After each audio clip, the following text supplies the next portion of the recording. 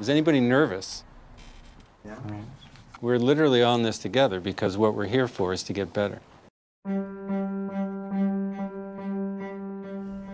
Tingling to numbness, primarily my left hand. 100 million Americans suffer from chronic pain. This illness has taken a lot out of me, out of my family.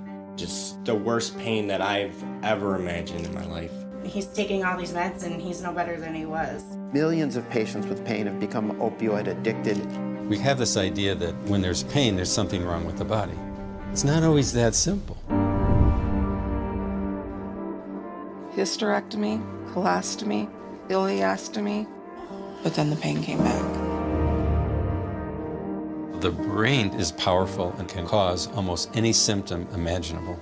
How does our life events affect our body? That's what we're going to go through today. It terrifies me. I can see that.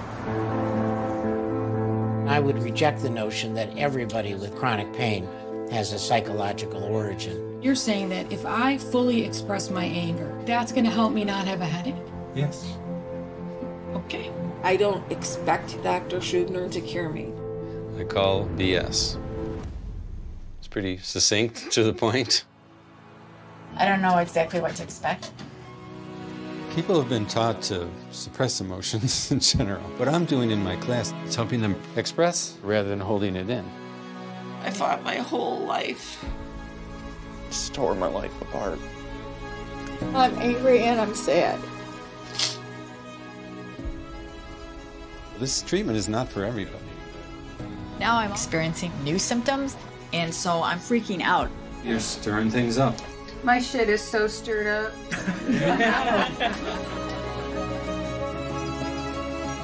If you had told me a month ago that I could will my pain away, I'd have told you you were on drugs.